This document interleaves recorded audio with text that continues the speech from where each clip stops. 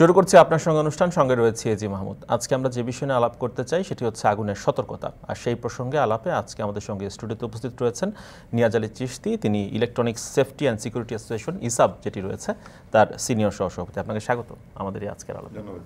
জি, আগুনের সতর্কতা নিয়ে আপনার সাথে আলাপ করতে চাই। আগুন নেভানোর জন্য আমরা জানি যে অনেক ধরনের ইকুইপমেন্টের দরকার হয়, সেগুলো ইম্পোর্ট করে আনা হয়, তারপরে বিক্রি করা হয়, এই কাজগুলো আপনারা করে থাকেন। কিন্তু আগুন তো আমরা জানি যে বেশ কয়েক প্রকারের হয়, কোনোটা কাঠের থেকে উৎপত্তি হয়, কোনোটা কাগজ থেকে, কোনোটা আবার তেল গ্যাস থেকে। মানে মোট কথা বলতে গেলে আমরা জানি যে কঠিন কোনো বস্তু থেকে বা ধাতব বা গ্যাসীয় এই ধরনের আগুনের সূত্রপাত ঘটে থাকে। তো কোন ধরনের আগুনের জন্য আমাদের দেশে কি ধরনের অগ্নি নির্বাপক যন্ত্রের প্রয়োজন হয়, সেগুলো কি ধরনের যন্ত্র আপনারা ইম্পোর্ট করেন, দাম কেমন, সেগুলোর প্রয়োগ কেমন, তা দিয়ে আলাপ শুরু করতে চাই। ধন্যবাদ জানাচ্ছি আমাকে আপনাদের এই প্রোগ্রামে আমন্ত্রণ জানানোর জন্য। যে আগুন বেসিক্যালি আপনার তিনটা কম্পোনেন্টের সমন্বয়ে কিন্তু আগুনটা সংগঠিত হয়ে থাকে। প্রথম হচ্ছিল গিয়ে আগুন জ্বলতে হলে, আগুন লাগতে হলে সেক্ষেত্রে ডেফিনেটলি আপনার লাগবে হচ্ছিল গিয়ে অক্সিজেন, তারপর হচ্ছিল ধাতব যে কোনো একটা বস্তু, তারপর হলো গিয়ে আপনার স্ফুলিঙ্গ বা আপনার একটা স্পার্ক। এই তিনটা সমন্বয় যখন হবে তখনই কিন্তু আগুনটা জ্বলবে। সেটা থেকে যদি আমি অক্সিজেনটাকে বিতরিত করি তাহলে কিন্তু আর আগুনটা জ্বলবে না, অথবা ওখানে কোনো যদি ধাতব বস্তু না থাকে তাহলে কিন্তু আগুন জ্বলবে না। তো এই আগুনগুলো আবার মানে ক্যাটাগরিক্যালি আপনার বিভিন্নভাবে বিভক্ত হয়ে যায় আমাদের ওই যে ধাতব বস্তু সেটার উপর ডিপেন্ড করে। ওখানে কিন্তু আপনার অক্সিজেন থাকতেই হবে, একটা স্ফুলিঙ্গ থাকতে হবে। এখন ধাতব বস্তুর জায়গায় যদি আমি একটা গ্যাস থাকে, অথবা একটা কেমিক্যাল থাকে, অথবা আপনি ইলেকট্রিক শর্ট সার্কিট থাকে, তাহলে আপনি আগুনের ডিফারেন্সটা চলে আসে ডিফারেন্ট দিকে। তো ধাতব যে আগুনগুলো যেমন কাঠ, তারপর হচ্ছিল কাগজ, তারপরে আপনার ব্যবহার্য জিনিসপত্র, এগুলোর জন্য আমরা বেসিক্যালি ব্যবহার করে থাকি fire extinguisher, ABC fire extinguisher যেটা বলে আর কি। ওটার মধ্যে অ্যামোনিয়াম ফসফাইড একটা পাউডার থাকে। সেই পাউডারটা যখন আপনার আগুনের মধ্যে আপনার নিক্ষেপ করা হয় তখন আপনার অক্সিজেনটাকে বিতাড়িত করে এবং আগুনটা প্রশমিত হয় বা নিভে যায়। এরপর ইলেকট্রিক্যাল যে আগুনটা, সেই আগুনটার জন্য আমরা, কারণ ইলেকট্রিক্যাল আগুন সাধারণত আপনার ফ্লোরে বা আপনার দেওয়ালেতে হয় না, এটা উপর দিকে হয়ে থাকে, সিলিংয়ের দিকে, রাইট। অথবা আপনার সাব স্টেশন, অথবা আপনার কোনো কী বলে এটাকে, আপনার ট্রান্সফর্মার রুমে হয়ে থাকে ইলেকট্রিক্যাল যে আগুনগুলো। ওটার জন্য আপনার এক্সটিংগুইশার যদি ড্রাই পাউডার এক্সটিংগুইশার ইউজ করা হয়, ওটা কিন্তু আপনার পাউডারটা আপনার নিচের দিকে পড়ে যায়, আর ওটা থাকবে আগুন থাকে উপর দিকে। মানে এক্স্যাক্ট যে পয়েন্টটাতে আসলে আগুনের সূত্রপাত সেখানে গিয়ে এই জিনিসটি পৌঁছায় না। এর জন্য দরকার হয় আপনার কার্বন ডাই অক্সাইড নামে একটা এক্সটিংগুইশার আছে, ওটা গ্যাস জাতীয়। ওটার জন্য আপনার স্পেশালি আপনার ওই কার্বন ডাই অক্সাইড দরকার আপনার ইলেকট্রিক্যাল আগুনটা নির্বাপনের জন্য। এছাড়া যেটা কেমিক্যাল আগুন রয়েছে সেটা কিন্তু আপনি খুব র্যাপিডলি আপনি করে ফ্লারিশ হয়, ওটার জন্য দরকার ফোম এক্সটিংগুইশার রয়েছে। ওটা হলো গিয়ে আপনার এক প্রকার ফোম, যেটা আপনার দেখে থাকি আপনার জেট পাউডার সংমিশ্রণে যে ফোমটা তৈরি হয়, এমন টাইপের ফোম। ওই ফোমটা দিয়ে আপনার ওই কেমিক্যাল আগুনটা দ্রবীভূত করা হয়। মূলত তিনটা ক্যাটাগরির আগুন আমরা দ্রবীভূত করি এই এক্সটিংগুইশারের মাধ্যমে। আচ্ছা, এগুলোর দাম কেমন? এই যে প্রকারভেদে বললেন যে বিভিন্ন কোনটা পাউডার, কোনটা গ্যাসীয়, কোনটা ফোম, প্রাইস কেমন এগুলোর? আচ্ছা, আবার আমি আপনাকে আরেকটু অ্যাড করি সাথে, যদি আপনার এটা যদি এক্সট্রা হ্যাজার্ড আগুন হয়, তাহলে একটা হ্যাজার্ড বলতে হচ্ছিল যদি একটা পাওয়ার প্লান্টে আগুন হয়, তখন কিন্তু আপনি এটা আপনার এই সাধারণত এক্সটিংগুইশার বা আপনার কার্বন ডাই অক্সাইড অথবা ফোম দিয়ে কিন্তু নিবানো সম্ভব না। ওখানে আপনি FM 200 সিস্টেম, নোভেক 200 সিস্টেম, এগুলো হলো কি আপনি এক একটা সিলিন্ডারের মধ্যে আপনার 40 লিটার থেকে শুরু করে 80 লিটার পর্যন্ত ক্যাপাসিটির আপনার গ্যাস থাকে, লিকুইড, কিন্তু যখন আপনি এটা বের হবে তখন গ্যাস আকারে বের হবে, রাইট। হ্যাঁ, ওইগুলোর জন্য আবার এগুলো দরকার হয়। এখন সাধারণত আমরা যে কথাগুলো বলছি, আমাদের সাধারণত যে আগুনগুলো আমরা লাগে বা দেখে থাকি, এগুলোর জন্য আপনি ব্যবহার্য, এগুলো আপনি সাধারণত ড্রাই পাউডার যেটা, সেটাই ব্যবহার করে থাকে। এটার দাম ক্ষেত্র বিশেষে হয়তো আপনার 1500 থেকে 2000 টাকা হলেই আপনার একটা সিলিন্ডার, রাইট। হ্যাঁ, এটা এই দাম পড়বে। আর যদি আপনার কার্বন ডাই অক্সাইড যে গ্যাস আপনার ইলেকট্রিক্যাল শর্ট সার্কিটের জন্য যে আগুনটা ধরে থাকে, সেটার জন্য আপনার হয়তো 3500 থেকে 4000 টাকা লাগবে একটা গ্যাস সিলিন্ডার আপনার কিনতে হলে। আর ফোম যেটা, ওটা আপনার এমনই আপনি 1800 থেকে 2000 টাকা ফোম এক্সটিংগুইশারের জন্য ব্যবহার করে কিনতে। কারখানার প্রসঙ্গে আমরা আসবো। কারখানায় তো আসলে বড় ম্যাসিভ একটি ব্যবহার রয়েছে এই ফায়ার ইকুইপমেন্টের। বাসা বাড়ি দিয়ে আলাপটা শুরু করি। বাসাতে তো মানে আমরা ইলেকট্রনিক যন্ত্রপাতি ইউজ করি, আমাদের তো রান্নার চুলাও থাকে, সেখানে গ্যাসও থাকে, আবার যে কোনো ওই ধাতব পদার্থ থেকেও কিন্তু আগুনের সূত্রপাত করতে পারে। তাহলে বাসায় মূলত অগ্নি নিরাপত্তা নিশ্চিত করার জন্য কোন ধরনের এক্সটিংগুইশার ব্যবহার করাটা জরুরি? বাসা বাড়িতে আপনার এবিসি ড্রাই পাউডার যে এক্সটিংগুইশার কথা বললাম, সেটা আপনার থাকাটা বাঞ্ছনীয়। মোটামুটি প্রত্যেকটা ফ্লোরে আপনার যে আপনার স্টেয়ার যে কেস রয়েছে সেখানে একটা এক্সটিংগুইশার থাকে। তো 2টা ফ্ল্যাট যদি হয়ে থাকে তাহলে 2 ফ্ল্যাটেরই যারা আছে তারা হয়তো ওইটা আপনি টেনে ইউজ করতে পারলো। আর সার্ভিস স্টেশনে বা আপনার ইলেকট্রিক্যাল যে রুমটা আপনার জেনারেটর রুম, সেখানে আপনার কার্বন ডাইঅক্সাইডটা গ্যাসের যে আপনার সিলিন্ডার সেটা থাকা বাঞ্ছনীয়। আচ্ছা, তার মানে হচ্ছে মানে অগ্নি ঝুঁকির প্রকার ভেদে আমাকে সেই ধরনের এক্সটিংগুইশার ব্যবহার করতে হবে। রাইট। আচ্ছা, এবার একটু কারখানার প্রসঙ্গে আসি। আমরা জানি যে পোশাক কারখানাগুলো আমাদের অনেকাংশে কমপ্লায়েন্স হয়েছে দীর্ঘদিনের সংস্কারের কারণে। সেখানে ফায়ার ডোর থেকে শুরু করে বিভিন্ন অটোমেশন সিস্টেমের আমরা জানি যে ব্যবস্থা করা হয়েছে, যে আগুন যদি লেগে যায় তাহলে যেন অটোমেটিক যেন সেই বিষয়গুলো ডিটেক্ট করে যেন আগুন নিভানোর ব্যবস্থা করা হয়ে থাকে। কি কি প্রযুক্তি আমাদের পোশাক কারখানাগুলোতে ব্যবহার করা হচ্ছে এই মুহূর্তে? সেগুলো কি আমাদের যথেষ্ট নিরাপদ বলে মনে শুরু করেন হচ্ছে কিনা? 2013 সালে যখন আপনার রানা প্লাজা তাজরিন গার্মেন্টসের ইনসিডেন্ট হলো, ঘটনা। এরপরে যখন আপনার সারা বিশ্ব টনক নড়ল, কারণ আপনি আমাদের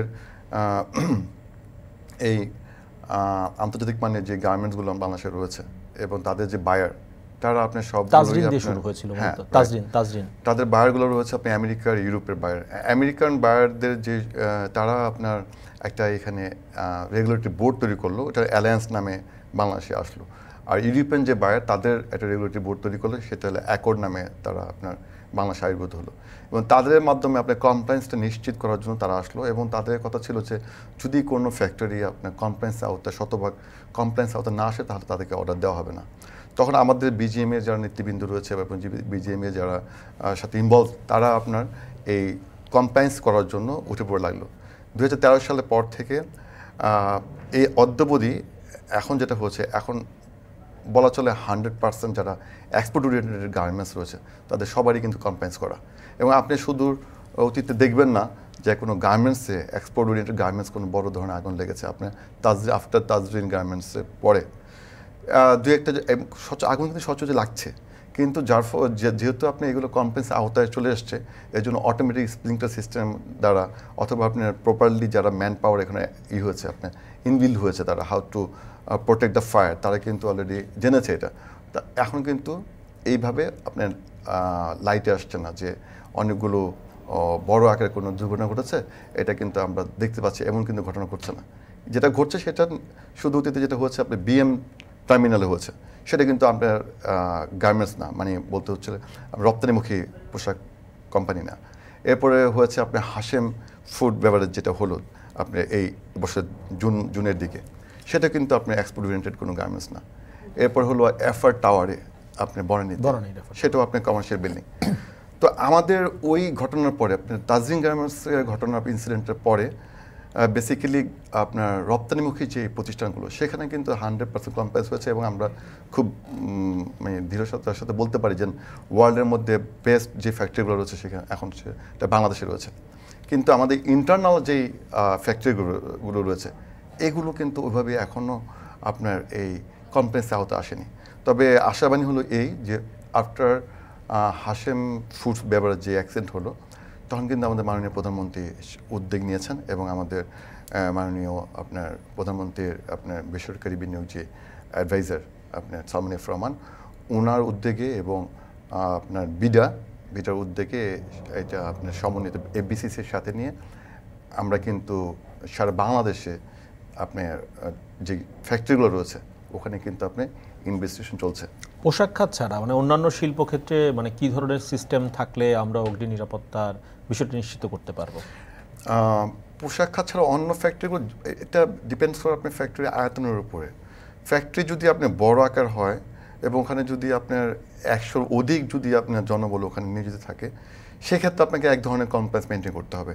আর যদি ছোটোখাটো ফ্যাক্টরি মনে করেন আপনার 10 জন 15 জন, আমাদের ওল্ড টাউনে যেটা রয়েছে আপনার ম্যাক্সিমাম ফ্যাক্টরি দেখা যায় হচ্ছিল গিয়া সর্বোচ্চ তো আপনি 20 জন 25 জন 30 জন, যেমন জুতার ফ্যাক্টরি, প্লাস্টিক ফ্যাক্টরি, কেন ফ্যাক্টরি, টিউবের ফ্যাক্টরি, এগুলো আপনার 10 20 জন 30 জন হয়ে থাকে। এখানে আপনার যদি সচেতনতা থাকে এবং যদি প্রপার যে ইকুইপমেন্টসগুলো এক্সটিংগুইশারগুলো থাকে তাহলে আপনার ম্যানুয়ালি কিন্তু আপনার আগুনগুলো আপনার আয়ত্তানো সম্ভব। আর বড় ফ্যাক্টরি রয়েছে যেখানে, সেখানে অনেক লোকের মানে 100-র অধিক বা 500-র অধিক লোকের যেখানে সমাগম, সেখানে কিন্তু আপনার এই ম্যানুয়ালি এটা সম্ভব হবে না। এই কারণে যে ওখানে যেহেতু লোকের আপনার শ্রমিক সংখ্যা বেশি এবং ওখানে আপনার কাজের পরিধি অনেক বেশি, তো সেখানে আপনার যে কোনো ফ্যাক্টরি যদি আগুন লাগে তাহলে আপনার মানুষের ক্ষতি হওয়ার সম্ভাবনা থাকবে বেশি। এর জন্য ওখানে অটোমেটিক মানে যেটা আপনার স্প্রিংকলার সিস্টেম বা হাইড্রেন্ট সিস্টেম এগুলো থাকাটা বাঞ্ছনীয়। তো আমি বলতে পারি যে আপনার যেমন হাশেম ফুড বেভারেজ কোম্পানি, সেটা কিন্তু বড় একটা ফ্যাক্টরি, ওখানে কিন্তু ম্যানুয়ালি যেহেতু আপনার আগুন নিবানো কিন্তু সম্ভব ছিল না। ওখানে রাখা উচিত ছিল আপনার স্প্রিংকলার সিস্টেম, যেটা অটোমেটিকলি আপনার আগুনটা বশীভূত হবে। মানে স্মোক ডিটেক্টরের মাধ্যমে প্রথমে আগুনের ধোঁয়াটা শনাক্ত হবে, তারপরে এরপর অটোমেটিকলি আপনার স্প্রিংকলার বাস্টের মাধ্যমে পানি হতে থাকবে। ওখানে একটা আপনার 68 ডিগ্রি আপনার টেম্পারেচার যখন রেজ করবে, ওখানে একটা বাল্ব রয়েছে আপনার সার্নের বাল্ব, ওটা ফেটে গিয়ে আপনি তখন আপনার বাকিটা অ্যাক্টিভেট হয়ে যাবে, পানিটা ওইটা অ্যাক্টিভ হয়ে পানি পড়তে থাকবে, তখন অটোমেটিক নিভে যাবে। এটা আমাদের গার্মেন্টসগুলোতে রয়েছে। এখন আশাবাণী হচ্ছিল গিয়ে বড় বড় কমার্শিয়াল বিল্ডিংগুলো তারা কিন্তু করছে। এই যে বনানী রেফারটারের যে আগুনটা ছিল, সেখানে কি ধরনের প্রযুক্তি থাকলে এই আগুনটা মানে প্রথমেই সেটা নির্বাপন করা যেত বা প্রথমেই নিয়ন্ত্রণ করা যেত? সেখানে ঝুঁকিটা কি ছিল সেটি কি আপনারা পরে দেখেছেন? হ্যাঁ, ওখানে কিন্তু আপনার স্প্রিংকলার সিস্টেম ছিল না, এবং যে এক্সটিংগুইশারগুলো ছিল, ইভেন যে ম্যানুয়ালি যে এক্সটিংগুইশার ছিল সেগুলো কিন্তু ডেড ওভার ছিল, মানে এক্সপায়ার্ড ছিল, রাইট, যার ফলে আপনি কাজ করেনি। হ্যাঁ, একটা বিষয় হলো কি, দুইটা জিনিস আপনি খেয়াল রাখতে হবে। একটা হলো কি আপনার ম্যান বিহাইন্ড দ্য মেশিন, এটা খুব ইম্পর্টেন্ট, এবং হলো কি আপনার মেশিনটা বা আপনার যে ইকুইপমেন্টস সেটার জন্য আপনি অ্যাক্টিভ, প্রপার সময় যেন অ্যাক্টিভ থাকে, এটাও ইম্পর্টেন্ট। এখন আপনি আগুনটা কিন্তু আপনার সবগুলো আগুনে কিন্তু ছোটো আকারে প্রথম সংগৃহীত হয়ে থাকে, ছোটো আকারে একটা স্ফুলিঙ্গ, এটা ছোটো আকারে কিন্তু হয়ে থাকে। তখন যদি কেউ একজন সাহস করে বা যে এক্সপার্ট বা ট্রেন্ড আপ, সে যদি ওটাকে দামায়তে রাখতে পারে, নিয়ন্ত্রণ করতে পারে, তাহলে কিন্তু আগুনটা এত বড় আকারে ব্যাপ্তি ঘটে না। আপনি একটা আগুন দেখে যদি একজন জাস্ট একটা চটের বস্তাও যদি আপনি নিক্ষেপ করা হয় ওখানে, ভিজা চটের বস্তা, আগুনে নিভে যাবে। বা আপনি পাশে এক্সটিংগুইশার রয়েছে, এখন কিন্তু এক্সটিংগুইশার মোটামুটি সকল ফ্যাক্টরিতে বাসা বাড়িতে এক্সটিংগুইশার রয়েছে। আপনি এটা প্রপারলি যদি আপনি ওই সময় আপনি ইউটিলাইজ করতে পারেন, আগুনের ব্যাপ্তিটা কিন্তু এত বাড়ার কথা না। হয় যেটা হয়, আমাদের মধ্যে প্যানিক অনেক বেশি হয়ে যায়, আগুন দেখি না, দেখা যায় আপনি আগুন শুনলেই আমরা দৌড় শুরু করি, আগুনটা নেভানোর জন্য কেউ আসে না।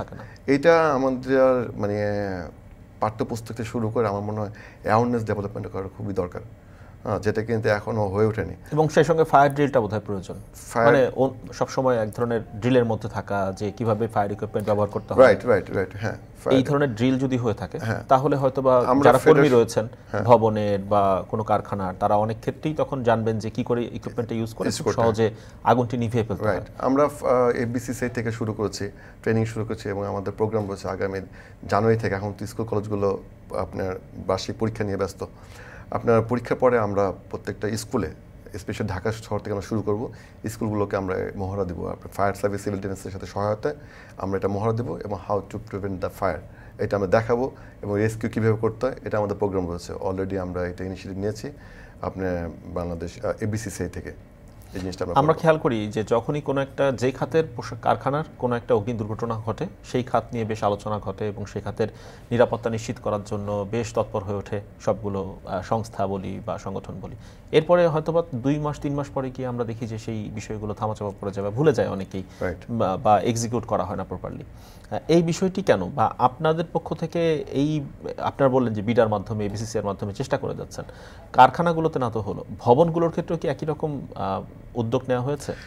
বহুতল ভবন, আমরা দেখি বহুতল ভবনের অগ্নিকাণ্ডে অনেক ক্ষেত্রেই আমরা দেখি যে অগ্নি নিরাপত্তা বেশ ঝুঁকিতে থেকে যায়, ফায়ার সার্ভিস পৌঁছাতে পারে না ওই জায়গাটাতে। আমরা যদি একটা সামারাইজ করি যে 2004 সালে আমাদের দেশে অগ্নিকাণ্ড ঘটনা ঘটেছিল আপনার মোরাললেস 5000 সামথিং, 5400 মতো। এটা 2004 সালে এসে আপনি এটা বেড়ে গেল 7000-এ, 2006 সালে আপনার বেড়ে গেল আপনার 8000-এ, 2021 সালে এটা হয়েছে আপনার 19,682টা। মানে কীভাবে র্যাপিডলি বাড়ছে।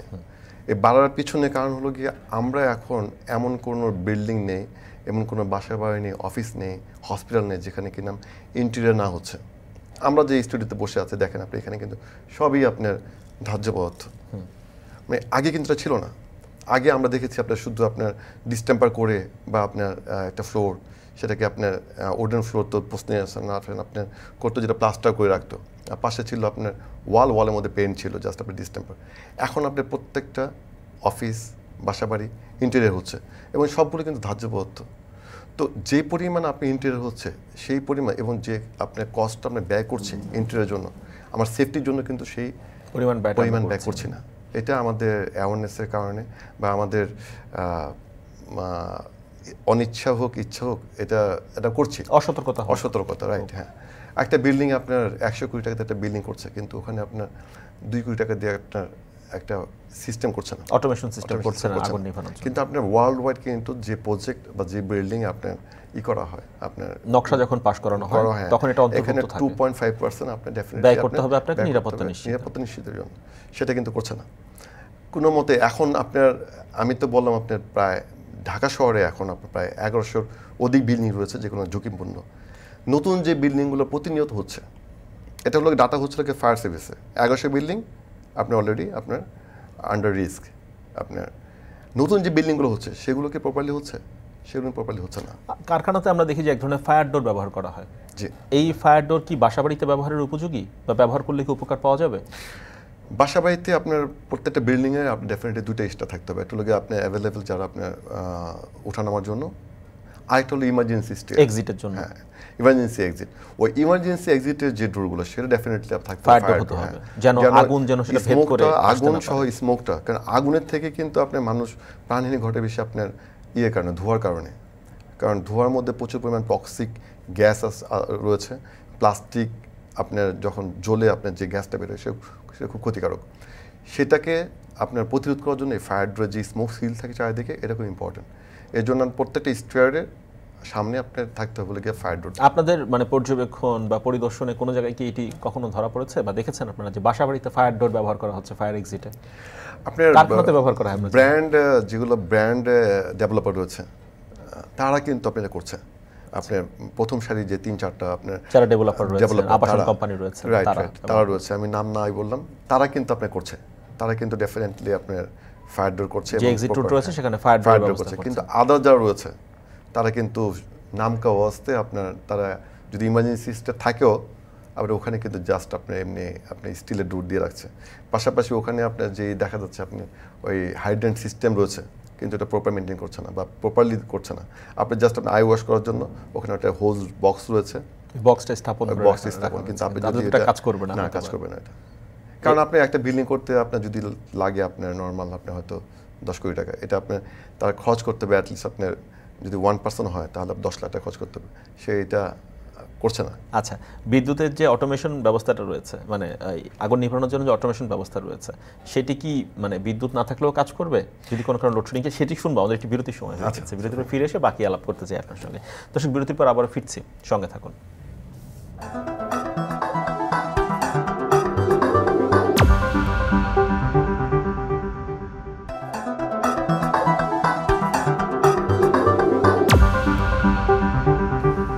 দর্শক, বিরতির পর আবারও ফিরে এলাম আপনার সঙ্গে অনুষ্ঠানে। আজকে আমরা আলাপ করছি আগুনের সতর্কতা, সেই প্রসঙ্গে। আমাদের সঙ্গে রয়েছেন নিয়াজ আলী চিশতি, তিনি ইসাপের সিনিয়র সহসভাপতি। আপনাকে আবারও স্বাগত আমাদের আজকের আলাপে। আমরা আলাপ করছিলাম যে এই যে অটোমেশন যে সিস্টেমগুলো রয়েছে অগ্নি নির্বাপনের জন্য, যদি কোনো কারণে লোডশেডিং চলে সেই কারখানায় বা বাসা বাড়িতে, বিদ্যুৎ না থাকে, তাহলে কি সেই সিস্টেম কাজ করবে? হ্যাঁ, এটা একটা মজার ইন্টারেস্টিং বিষয় রয়েছে। সেটা হচ্ছে কি আপনার ওই যে অটোমেটিক সিস্টেম যেটা, সেটা এখানে কিন্তু 2টা পাম্প যেটা দিয়ে মেইনলি আপনার পানিটা প্রবাহিত হয়, 2টা পাম্প ওখানে থাকে। একটা হচ্ছে কি আপনার ডিজেল পাম্প, একটা ইলেকট্রিক্যাল পাম্প। যখন আপনার ইলেকট্রিক্যাল শর্ট সার্কিট হবে বা ইলেকট্রিকটা যখন শাটডাউন হবে, তখন তো আপনার ওই এই ইলেকট্রিক্যাল যে পাম্পটা সেটাই আপনার অ্যাক্টিভ হবে না। তখন স্ট্যান্ড বাই যে পাম্পটা, জেনারেটর পাম্প, এটা অটোমেটিকলি চালু হয়ে যাবে। তাছাড়া আমরা এটাও দেখি যে যখন কোনো ভবনে বা কারখানায় আগুন লেগে যায় তখন কিন্তু শাটডাউন হয়ে যায়, পাওয়ার থাকলেও সেটি শাটডাউন হয়ে যায়। হ্যাঁ, শাটডাউনের আগ পর্যন্ত আপনার অ্যাক্টিভ থাকবে ইলেকট্রিক্যাল পাম্পটা। যখনই আপনার ইলেকট্রিক্যাল পাম্পটা আপনার শাটডাউন হবে, তখন অটোমেটিক্যালি আপনার স্ট্যান্ড বাই যে পাম্পটা সেটা চালু হয়ে যাবে, এবং সেটা তখন আপনার পানি সাপ্লাই করবে এবং পানি দিয়ে আপনার এই আগুনগুলো দূরীভূত হবে। আগুনটা নিভে ফেলা সহজ হবে। আচ্ছা, এখন যে বিষয়টি সেটা হচ্ছে আমরা তো মানে প্রথমে জানলাম এক্সটিংগুইশারের দাম, এই যে অটোমেশন সিস্টেমের কথা শুনলাম, এগুলোর খরচ কেমন, এগুলোর পিছনে ব্যয় কেমন করতে হয়? এটা ডিপেন্ড করে আপনার ক্যাপাসিটির উপরে। আমরা যদি ধরে নিই যে 5 তলা একটা ভবন, সেই ভবনে আমরা এরকম মানে অটোমেশন সিস্টেম চালু করব, সেক্ষেত্রে কেমন ব্যয় করতে হয়? আচ্ছা, 5 তলা একটা ভবন যদি আপনি করতে চান তাহলে 5 তলার তার হাইট 5 তলা, কিন্তু আপনার বেসার্ধ প্রতি ফ্লোরে কতটুকু আপনার স্পেস ওটার উপর ডিপেন্ড করবে। এটা আপনার তৈরি পোশাক প্রস্তুতকারক যেগুলো আপনি রয়েছে অ্যাসোসিয়েশন রয়েছে, বিজিএমইএ রপ্তানিকারক যে অ্যাসোসিয়েশন, তারা আপনি গভর্নমেন্ট থেকে একটা সাবসিডাইজ পায়। তারা আপনার সামহাও তারা একটা আপনার এই এসআরওর মাধ্যমে এটা ডিউটি ফ্রি করে নিয়েছে। মানে তাদের জন্য যদি এই পণ্যটি নিয়ে আসা হয় তাহলে ডিউটি লাগবে না, শুল্ক লাগবে না। শুল্ক লাগবে না। আনফরচুনেটলি আমরা ট্রাই করেছি, আমাদের অ্যাসোসিয়েশন থেকে ট্রাই করেছি বারবার, যে বোঝাতে চেষ্টা করেছি যে আগুন তো সবার জন্যই, আগুন তো শুধু তৈরি পোশাকের জন্য না, আগুন যখন লাগবে তখন সবাই কিন্তু এই আগুনে পুড়বে। এবং দেশে ভাবমূর্ত কিন্তু নষ্ট হয় অনেকাংশে। তো এটা যেন সবার জন্য করা হয়, শুধুমাত্র তৈরি পোশাকের জন্য না, বা আপনি রপ্তানিমুখী পোশাকের জন্য না, দেশের সকল কারখানার জন্য। হ্যাঁ, তাহলে কিন্তু দাম এর জন্য কিন্তু দাম অনেক ডিফার করে। একটা রপ্তানিমুখী যে প্রতিষ্ঠান, ওটার জন্য যদি আপনার 5 লক্ষ টাকা খরচ হয়, সেটা যদি আমি একটা লোকাল একটা ফ্যাক্টরিতে করি তাহলে 10 লাখ টাকা পড়বে। কারণ আমার ডিউটি দিতে হবে প্রায় 55 থেকে 95% পর্যন্ত ডিউটি ইম্পোজ করা আছে। এত উচ্চ শুল্ক কেন এরকম একটি পণ্যের ক্ষেত্রে? এটি নিয়ে আপনারা আলাপ করেননি? আমরা একাধিকবার পিএনবির সাথে কথা বলেছি, মন্ত্রী মহোদয়ের সাথে কথা বলেছি, বাজেট আলোচনায় অংশগ্রহণ করে কথা বলেছি। কিছু কমিয়েছে, কিন্তু আপনার এই যে আপনি অটোমেটিক যে সিস্টেম, সেই সিস্টেমটা কিন্তু একটা ইকুইপমেন্টস না, ওখানে কিন্তু অনেকগুলো কম্পোনেন্টস সমন্বয় কিন্তু একটা সিস্টেম। তো সেখানে রয়েছে পাইপ, রয়েছে মানে স্টিল পাইপ। তো সেই পাইপের ডিউটি হচ্ছে 98% টোটাল। ওখানে রয়েছে আপনার হোস পাইপ।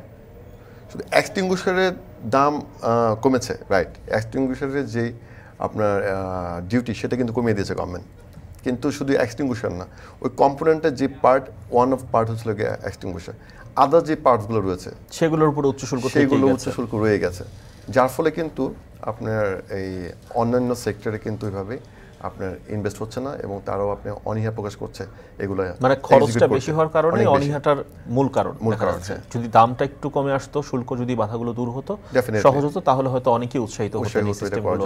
যখন শুনে একটা বিলিং করতে তার লেগেছে হয়তো আপনার 4 কোটি টাকা, যখন শুনবে যে 50 লাখ টাকা লাগবে হলো গিয়া শুধু সিস্টেমটা ডেভেলপ করতে 30 লাখ টাকা, তখন কিন্তু সে সরে আসে।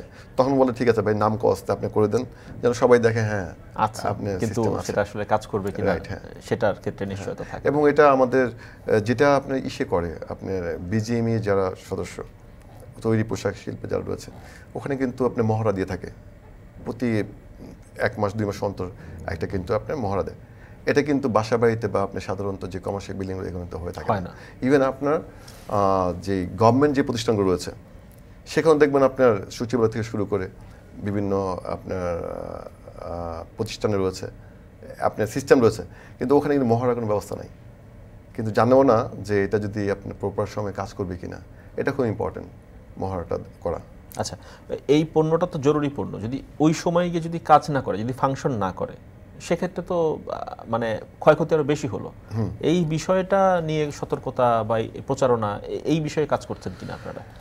এটা নিশ্চিত করা যায় কিভাবে এটির মান, যে আপনারা তো ইম্পোর্ট করে আনলেন বিষয়টি, কিন্তু এই এক্সটিংগুইশারটি ঠিক ওই আগুন লাগার মুহূর্তে যদি ফাংশন না করে, তাহলে তো বিপদটা আরো বড় হয়ে যাবে, ক্ষয়ক্ষতি বেশি হবে। আমরা অ্যাসোসিয়েশন তরফ থেকে প্লাস এফবিসির তরফ থেকে আমরা কতগুলো সেমিনার করেছি আপনার এগুলোকে মনিটরিং করার জন্য, প্রপার ইকুইপমেন্টসগুলো যেন বাংলাদেশে আমদানি করা হয় এবং আপনার কোয়ালিটি সম্পূর্ণ যেন পরের জন্য আসে। আনফর্চুনেটলি এটা যে মানে আপনার দেখার যে প্রতিষ্ঠানগুলো রয়েছে, তদারকি প্রতিষ্ঠান, এটার মধ্যে রয়েছে হলো গিয়ে আপনার এক্সপ্লোসিভ ডিপার্টমেন্ট এবং হলো গিয়ে বিএসটিআই, বিস্ফোরক অধিদপ্তর এবং বিএসটিআই, রাইট, হ্যাঁ। এবং দুটাই আপনার তাদের লোক বলে স্বল্পতা এবং ল্যাবরেটরি প্রপার ল্যাবরেটরি স্বল্পতার কারণে প্রপার যে ইকুইপমেন্টসটা আসছে, প্রোডাক্টটা আসছে, সেটা কিন্তু তারা নিশ্চিত করতে পারছে না। যাচাই বাছাই করার সুযোগটা অনেক কম, যদিও তারা একটা সার্টিফিকেট দিচ্ছে, আপনার নাম কাওয়াস্তে বলবো, সেটা কিন্তু এই জন্য কিন্তু আপনার অনেক ধরনের আপনার ইকুইপমেন্টস আসছে, যেটা কিন্তু আপনার গুণগত মান সম্পূর্ণ না। তার মানে আপনাদের যে সংগঠন রয়েছে, ফেক প্রোডাক্টও আসছে কিন্তু আপনাদের যে সংগঠন রয়েছে ইসাব, সেই ইসাবের বাইরেও অনেকে তাহলে এই পণ্য আমদানি করছেন, নাকি আপনাদের মধ্যে আমদানিকারক যারা রয়েছেন তারা এরকম ফেক প্রোডাক্ট আমদানি করছেন? মজা ঘটনা হলো এখনো মানে এটা কোনো সিলেক্টেড না যে এই প্রোডাক্টটা শুধুমাত্র যারা ইসাব মেম্বার অথবা ফায়ার সিস্টেমের সাথে জড়িত তারা আনতে পারবে। আচ্ছা, এই ধরনের আমদানির ক্ষেত্রে বিশেষ ছাড়পত্রের প্রয়োজন হয় না, অনুমোদনের প্রয়োজন হয় না? এখন এটা আমরা চেষ্টা করছি প্রতিনিয়ত, এখন এটা আপনারা এক্সিকিউট করতে পারিনি। ইসাব ছাড়াও আরো দুইটা আপনার অ্যাসোসিয়েশন রয়েছে, ফেবাব রয়েছে এর মধ্যে একটা, যারা কিনা ইকুইপমেন্টসগুলো তদারকি করে থাকে, কিন্তু তাদেরও আপনার ছাড়পত্র এমন না যে তাদের ছাড়পত্র ছাড়া আনতে পারবে না। দেখা গেল হার্ডওয়্যারের যে ব্যবসা করে, আপনি ইলেকট্রিক্যাল যে ব্যবসা করে, আপনি ইভেন মুদি দোকান যে ব্যবসা করে, সেও আনতে পারে, তারাও নিয়ে আসতেছে। যার ফলে তাদেরকে কন্ট্রোল করার ক্ষমতা তো ইসাব বা আপনি ফেবাবের নেই। তখন তারা আপনার ওই মুনাফা করতে গিয়ে আপনার কোয়ালিটি লেস প্রোডাক্টগুলো নিয়ে আসে। এটা গভর্নমেন্টকে নজরদারি দেওয়া দরকার, খুব দরকার, যেন স্পেসিফিক যদি আমাদের মেম্বাররা নিয়ে আসে তাদের কিন্তু দায়বদ্ধতা রয়েছে সংগঠনের কাছে, এবং সংগঠনের দায়বদ্ধতা আছে গভর্নমেন্টের কাছে, গভর্নমেন্ট স্বীকৃত, যেহেতু আমাদের এটা টিউ লাইসেন্স প্রাপ্ত একটি সংগঠন। কিন্তু এই জিনিসটা এখনও আমরা চেষ্টা করছি বহুদিন যাবৎ যে যারা আমাদের মেম্বার তারাই যেন আপনার এই আইটেমটা, এই যে আপনার একটা জানমাল রক্ষার যে আইটেম, এটা যেন আনতে পারে। আমরা তো লক্ষ্য করি যে ভোক্তা অধিকার কিন্তু কাজ করে, বিভিন্ন পণ্য নিয়ে কাজ করে, কিন্তু পার্টিকুলারলি এই ফায়ারের যে ইকুইপমেন্ট, এখানে কোনো নকল পণ্য রয়েছে কিনা, ফেক পণ্য রয়েছে কিনা, এটি নিয়ে কোনো ধরনের অভিযোগ বা কোনো অভিযান এগুলো কি আপনার নজরে পড়েছে বা কাজ হয়েছে এগুলো নিয়ে? আমি তো মনে করি যে আপনার যেটা রয়েছে, আপনার মাঝে মাঝে আমরা টিভিতে দেখি যে, বা আপনাদের কল্যাণে যেটা দেখি আমরা, যে যারা হোটেলে রেস্টুরেন্টে আপনার নিম্নমানের যে প্রোডাক্টগুলো, নিম্নমানের খাওয়া দাওয়া যেটা রয়েছে, তাদের জন্য জেল হচ্ছে, জরিমানা হচ্ছে। আমি মনে করি যে ফায়ার ফাইটিং যে ইকুইপমেন্টগুলো, এগুলো কিন্তু শুধুমাত্র জানের ক্ষতি না, এটা মালের ক্ষতি করে, জীবনের ক্ষতি করে। দুইটা কিন্তু ক্ষতির কারণ হচ্ছে এই আগুনটা। এই আগুন নিবানোর জন্য যে যন্ত্রপাতি, যে সকল ইকুইপমেন্ট, সেগুলোর জন্য কিন্তু আরও বড় আকারের অভিযান চালানো দরকার। সেটা খুবই কম, হয়তো বছরে 2 বছরে একবার হয়ে থাকে। বিএসটি মাঝে মাঝে করে মোবাইল কোর্টের মাধ্যমে, খুবই নগণ্য, খুবই কম পর্যায়ে। এতে কিন্তু আপনার ওই আপনার ফেক যে প্রোডাক্ট বা নকল পণ্য এবং গুণগত মানহীন পণ্য কিন্তু বাজার হয়ে যাচ্ছে। আপনাদের কাছে যদি মানে তথ্য থেকে থাকে সংগঠনের পক্ষ থেকে, আপনারা নিশ্চয়ই জানেন, যেহেতু আপনারা আমদানি করেন, এই পণ্য নিয়ে কাজ করে থাকেন, আপনারা নিশ্চয়ই জানেন যে কোন মানের পণ্যটি কেমন, বা দেখলেই বুঝতে পারেন হয়তো, বা কাগজপত্র বা চোখের দেখাতেও বুঝতে পারেন। আপনারা কোনো সুনির্দিষ্টভাবে অভিযোগ দিচ্ছেন না সরকারের কাছে, বা যারা ভোক্তা অধিকার নিয়ে যারা কাজ করে, বা যারা এই বিষয়ে বিএসটিআই এর কাছে, বা যারা বিস্ফোরক অধিদপ্তরের কাছে কেন অভিযোগ দিচ্ছেন না যে এইসব নকল পণ্য, এই পণ্যগুলো আমদানি করা হয়েছে? তখন তো তারা অ্যাকশনে যেতে পারে তথ্য প্রমাণের ভিত্তিতে। এই কাজটি কেন আপনারা করছেন না? এটা খুব ইন্টারেস্টিং কোশ্চেন করেছেন। আমার বাস্তব অভিজ্ঞতায় বলি, আমরা আমাদের অ্যাসোসিয়েশন থেকে 2 জনকে সাসপেন্ড করেছিলাম নিম্নমানের পণ্য আনার জন্য। পরবর্তীকালে আপনি দেখা গেছে আপনার তারা বিভিন্ন জায়গায় বিভিন্ন দেন দরবার করে তাদের সেই সাসপেনশন কিন্তু আপনি প্রত্যাহার করার জন্য আমাদেরকে চিঠি, আমাদের সুকোচ করেছে কেন আমরা তাদেরকে সাসপেন্ড করেছি। কারণ এটা আপনাদের কাজ না, এটা হচ্ছে গিয়া এর জন্য আইন সংস্থা রয়েছে, তাদের কাজ। It's not your duty. বাস্তবতা, হ্যাঁ, যার ফলে আমরা খুব অ্যাগ্রেসিভলি কাজও করতে পারছি না।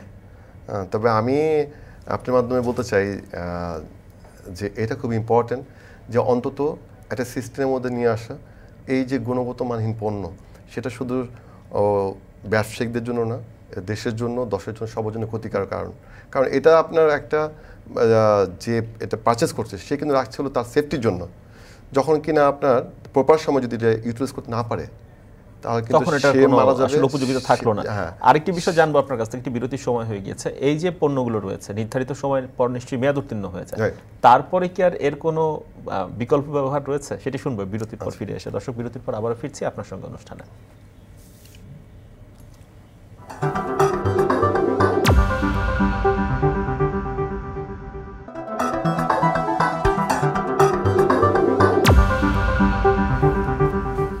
দর্শক, বিরতির পর আবারও ফিরে এলাম আপনার সঙ্গে অনুষ্ঠানে। আলাপ করছি আগুনের সতর্কতা, এই প্রসঙ্গে আমাদের সঙ্গে রয়েছেন নিয়াজ আলী চিশতি। আবারও স্বাগত আপনাকে আমাদের আলাপে। যেটি প্রশ্ন রেখে গিয়েছিলাম আপনার কাছে, আমাদের যখন এই পণ্যগুলো মেয়াদ শেষ হয়ে যায়, তখন কি যিনি ব্যবহারকারী ছিলেন বা যিনি ক্রেতা ছিলেন তিনি এই পণ্য কি করবেন? ফেলে দেবেন, নাকি এর কোনো বিকল্প ব্যবহার বা উপযোগিতা রয়েছে? এটা আমি প্রথমেই বলেছিলাম যে একটা সিস্টেম একটা, আর হলো কি আপনার ইকুইপমেন্টস একটা।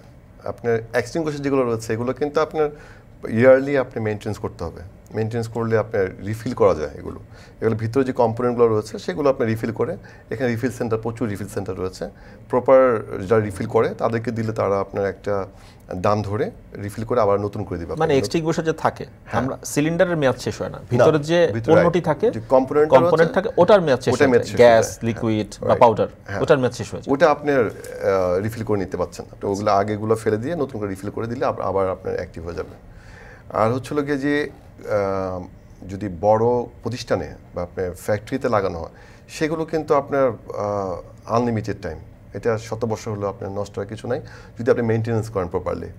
আপনার ওখানের মধ্যে পাইপ রয়েছে, এমএস পাইপ রয়েছে, সেই পাইপ যদি আপনার জম পড়ে আপনি জাস্ট পেইন্ট করে দিলে হবে। হ্যাঁ, তারপরে আপনি যেই পাম্পটা রয়েছে, ফায়ার পাম্প রয়েছে, সেই পাম্পের জন্য মোবিল চেঞ্জ অথবা আপনি এটাকে আপনার স্টার্ট দেওয়া, আবার টাইমলি চলছে কি না, আপনার 1 ঘন্টা হয়তো বা আধা ঘন্টা আপনি স্টার্ট করে পানিগুলো আপনার বের করা, যে পানি প্রপার টাইমে পানি যে প্রেশারে বের হওয়ার কথা সেটা হচ্ছে কিনা, এগুলো দেখা। এগুলো কিন্তু আপনার লং টাইম ইনভেস্টমেন্ট। আপনি একবার ইনভেস্টমেন্ট করার পরে আপনি লং টাইম চলবে, লং টাইম সাপোর্ট দিয়ে যাবে। এটা আপনি ফেলার বা আপনার রিফিল করার কিছু নাই, শুধুমাত্র এক্সটিংগুইশারগুলোই রিফিল করতে হবে। আচ্ছা, আমরা পেইন্টের কথা আসছিলাম, আমরা মানে ইদানিং শুনছিলাম যে পেইন্ট রয়েছে, ফায়ার প্রুফ পেইন্ট, এইটি আসলে কতটা কার্যকর, যে এই পেইন্টের মাধ্যমে আসলে আগুনকে প্রতিরোধ করা সম্ভব এই ধরনের রং ব্যবহার করে? আচ্ছা, সেটি মানে কেমন, দাম কেমন? খুব লেটেস্ট আপনার একটা ভার্সন ফায়ার পেইন্ট। এখন ফায়ার পেইন্ট এখন আপনার কিছু জায়গাতে স্পেশালি এগুলো আপনার ফ্যাক্টরিগুলোতে আপনার ইমপ্লিমেন্ট হয়ে থাকে, বাসা বাড়িতে খুব একটা এটা ইউজ করে না, দাম বেশি কারণে।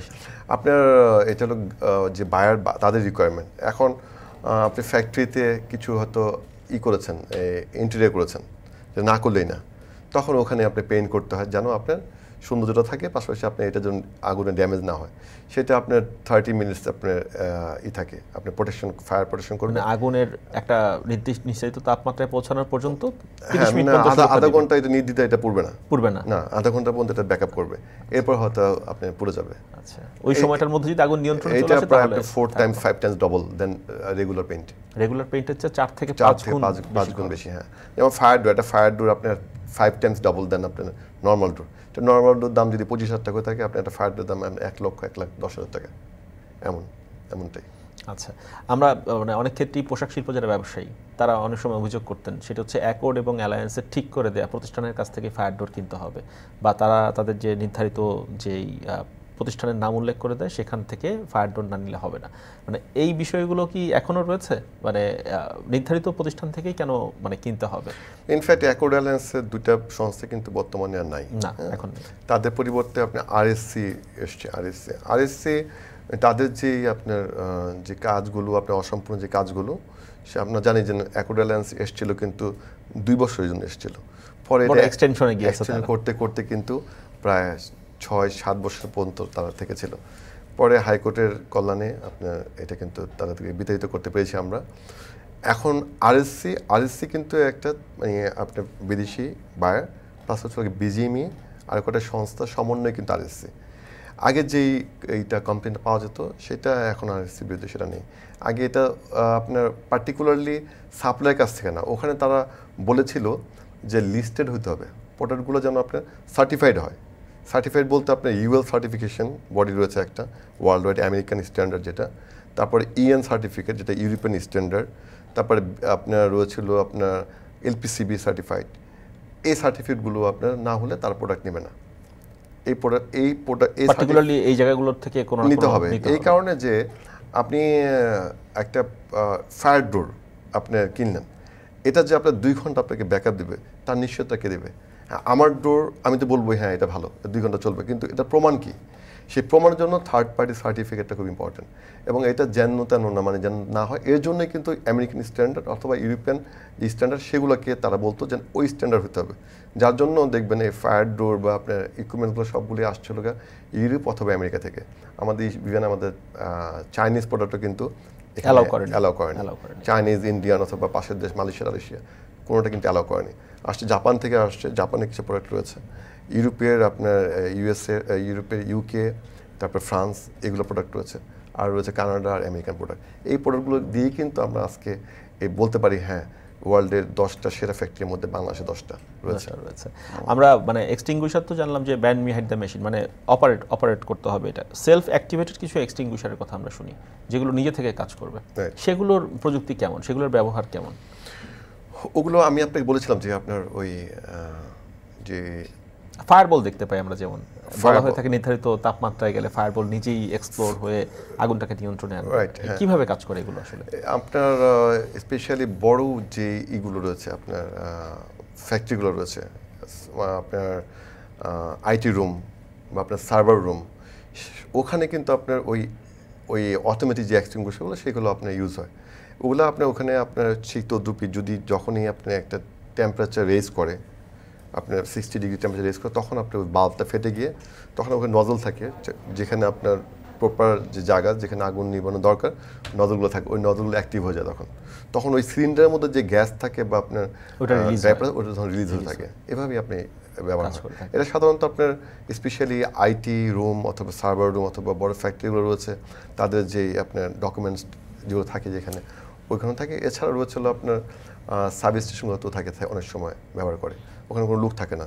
ওই সময় আপনার যেন প্রপার টাইমে যেন আপনার এটা রিলিজ হয় এবং আপনার আগুনটাকে যেন আপনার নিভানো যায়, ওই জন্য ওখানে রাখা হয়। আচ্ছা, পার্টিকুলারলি মানে ইলেকট্রনিক্স ইকুইপমেন্টের সঙ্গে এক্সটিংগুইশার কি যুক্ত করা সম্ভব কিনা? আমরা একটা টিভির কথা শুনছিলাম যে দেশের একটি প্রযুক্তি কোম্পানি টেলিভিশন নিয়ে এসেছে যেটির সঙ্গে আসলে ফায়ার এক্সটিংগুইশার এর ব্যবস্থা রয়েছে। সেটি যদি কোনো কারণে ইলেকট্রনিক কোনো ধরনের শর্ট সার্কিটের মধ্যে পড়ে অটোমেটিক অ্যাক্টিভেট হয়ে সেই আগুনটা নিভে ফেলবে, ওই আপনার সিস্টেমটা জানা আছে কিনা?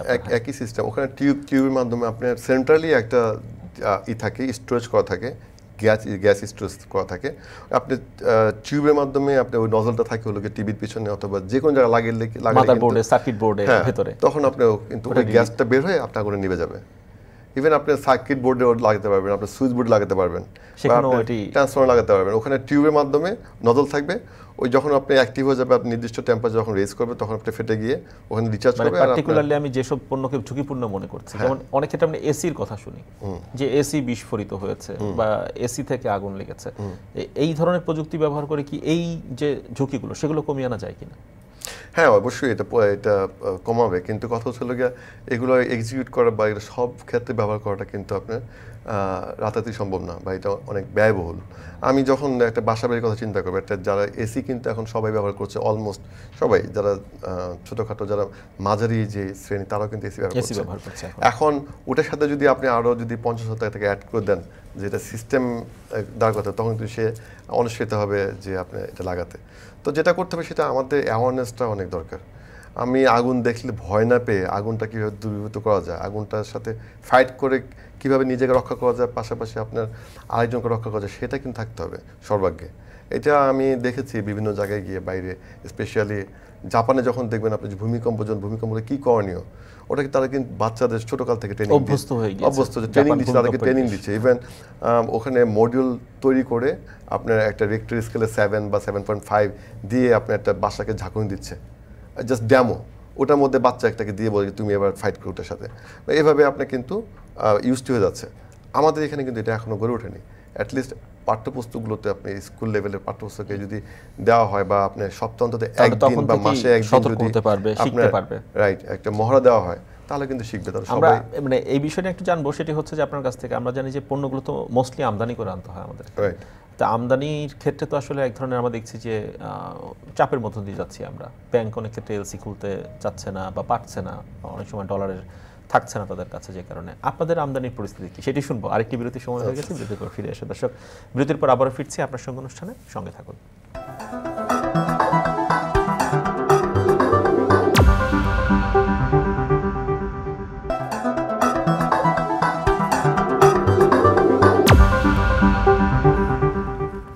বিরতির পর ফিরে এলাম আপনার সঙ্গে অনুষ্ঠানে। আজকে আমরা আলাপ করছি আগুনের সতর্কতা। আমরা আবারও ফিরছি আলাপে। ইসাবের সিনিয়র সহসভাপতি নিয়াজ আলী চিশতি রয়েছেন আমাদের সঙ্গে। যে প্রশ্ন রেখে গিয়েছিলাম আপনার কাছে, যে ব্যাংকের মাধ্যমে যেহেতু আমরা জানি যে এলসি খুলে এই পণ্যগুলো আমদানি করতে হয়, এখন আপনাদের কি অবস্থা, আমদানি করতে গিয়ে কি পরিস্থিতি মুখোমুখি হচ্ছেন? তো সবাই জানি আমরা এখন গ্লোবাল ক্রাইসিস একটা চলছে। আপনার করোনা মহামারীর পরে আমরা যখন ঘুরে দাঁড়াতে চাচ্ছিলাম বা ঘুরে দাঁড়াচ্ছিলাম, ওই সময় আপনি ইউক্রেন রাশিয়ার যে যুদ্ধ এবং বাংলাদেশের রিজার্ভে যে সংকট, এজন্য আপনার সরকারের নির্দেশে এবং বাংলাদেশ ব্যাংকের কন্ট্রোলে কিন্তু সবগুলো ব্যাংক এখন পরিচালিত হচ্ছে এবং আপনার নিত্য ব্যবহৃত জিনিসপত্র ছাড়া আপনার ইম্পর্ট্যান্ট যে প্রোডাক্টগুলো ছাড়া অন্য কোনো প্রোডাক্ট কিন্তু টোটালি বন্ধ করে দিয়েছে এলসি করা।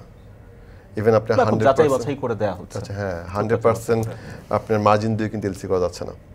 তো এটা আমরা যারা ফায়ার ফাইটিং এর সাথে জড়িত বা আমরা ইকুইপমেন্টগুলো ইম্পোর্ট করে থাকি তাদের বেলায় কিন্তু এটা করা হচ্ছে হলো গিয়া 100% মার্জিন দিয়ে কিন্তু এলসি করা যাচ্ছে না। কিন্তু এটিও তো আসলে অত্যাবশ্যকীয় জরুরি পণ্যের মধ্যেই পড়ে। নীতি নির্ধারক যারা রয়েছে তাদেরকে বোঝা উচিত যে এটা কিন্তু শুধুমাত্র একটা প্রোডাক্ট না, এটা আপনার জান এবং মাল দুটোই কিন্তু সংরক্ষণ করে।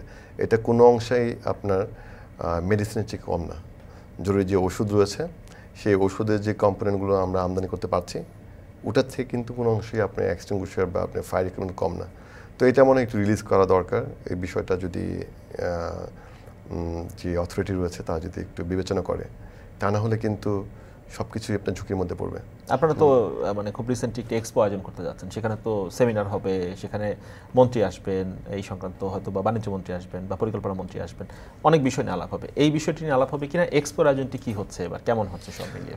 ধন্যবাদ। আমরা এটা 8 আপনার ভার্সন এডিশন আমাদের এক্সপোটা আগামীকাল 24শে নভেম্বর থেকে শুরু হবে, 24, 25, 26 পর্যন্ত চলবে।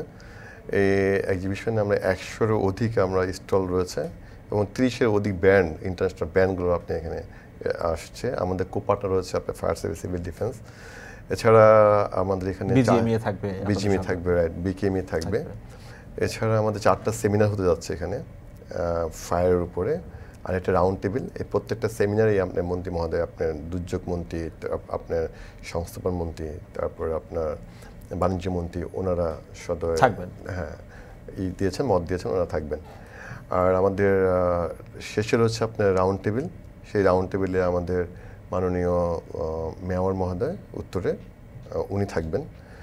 আর এখানে আপনার প্রদর্শিত হবে হলো গিয়ে আপনার মোটামুটি লেটেস্ট যে প্রযুক্তিগুলো সেগুলো আপনি প্রদর্শিত হবে। পাশাপাশি ফায়ার সার্ভিস, সিভিল ডিফেন্স আপনারা জানেন যে রিসেন্টলি তারা 68 মিটার লং ভেহিকল তারা নিয়ে এসছে। আমরা ডিজি বহুতল ভবনের আগুন নিভানোর জন্য কথা বলেছি, তারা একটা মহড়ার ব্যবস্থা করবে ওখানে। এটা আপনি আগামীকালকে 24 তারিখে আপনার সেই মহড়াটা প্রদর্শিত হবে। আপনার জাস্ট ওপেনিংয়ের পরপরই এই মহড়াটা ওখানে প্রদর্শিত হবে। এটা উন্মুক্ত, সবার জন্য উন্মুক্ত এবং যে কেউই আপনি এখানে অ্যাটেন্ড করতে পারবে।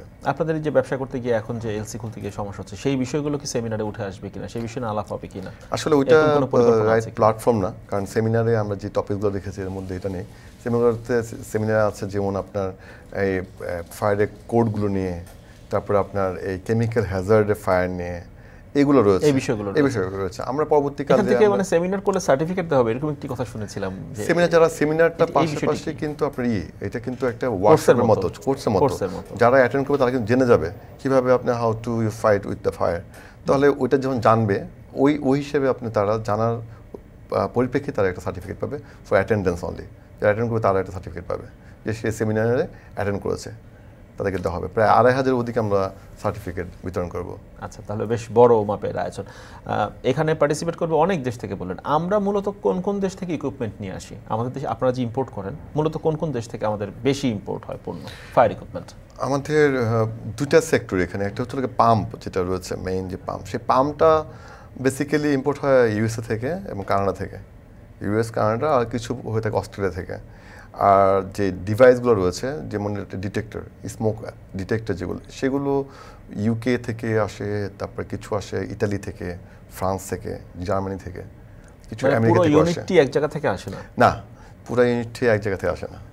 আর দুবাই একটা কোম্পানি রয়েছে, তারা বিভিন্ন জায়গা থেকে সোর্সিং করে। মানে এই বিষয়টি কি? আমরা তো জানি যে কোনো প্রযুক্তি মানে একটা দেশ থেকে ফুল ইউনিট আমদানি হয়, হ্যাঁ, কিন্তু এখানে মানে বিচ্ছিন্ন হবে, এই দেশ থেকে পাম্প, ওই দেশ থেকে ডিটেক্টর, মানে এটির কারণটা কি? ফুল ইউনিট কেন এক জায়গা থেকে আনা হয় না বা তৈরি হয় না? কি এটা কিন্তু সমগ্র বাংলাদেশে, সমগ্র পৃথিবীতে কিন্তু এই চিত্র। আপনি যে শার্টটা পরছেন সেই শার্টটার মধ্যে বাটন রয়েছে। বাটন যে করে সে কিন্তু কটনটা করে না। কটন যে করে সে কিন্তু আপনার এটা যে আপনার ভিতরে রিব রয়েছে সেটা সে করছে না। তো আবার স্টিচিং যে সেলাই করছে সে কিন্তু আবার আপনার কটনটা করছে না। এরকম আর কি। প্রত্যেকটা নিয়ে আমরা এখানে ইনস্টলেশন করি, প্রত্যেকটা কম্পোনেন্ট নিয়ে তারপরে এখানে ইনস্টলেশন করি। আপনার পাম্পটা রয়েছে, পাম্প যেটা পানির পাম্প, সেটা স্পেশাল ফর ফায়ার যখন হয় তখন এটার পাওয়ার এটার আপনার প্রেশার স্পেশাল থাকে, মানে অনেক গুণে বেশি থাকে। মানে এটাই যে স্বাভাবিক বাসাবাড়িতে যে মানে পানি তোলার জন্য যে পাম্প ব্যবহার করা হয় না, সেরকম নয়। ওই পাম্প না, পাম্প ওই রকমই পাম্প, কিন্তু তাদের অনেক বেশি ক্ষমতা সম্পন্ন। পাম্প যে করে সে কিন্তু ক্যাবেল করবে না, আবার ক্যাবেল কিন্তু ক্যাবেল ইন্ডাস্ট্রি করবে, পাম্প ইন্ডাস্ট্রি পাম্প করবে। ওই পাম্পটা different pump, special pump. And যারা পাম্প করে তারাই করে স্পেশাল করে, ওইটা ফায়ারের জন্য করা হয়। আবার ক্যাবেল যে করে, যেমন ফায়ার ক্যাবেল দরকার, পাম্প যে করে সে তারা ক্যাবেল করবে না।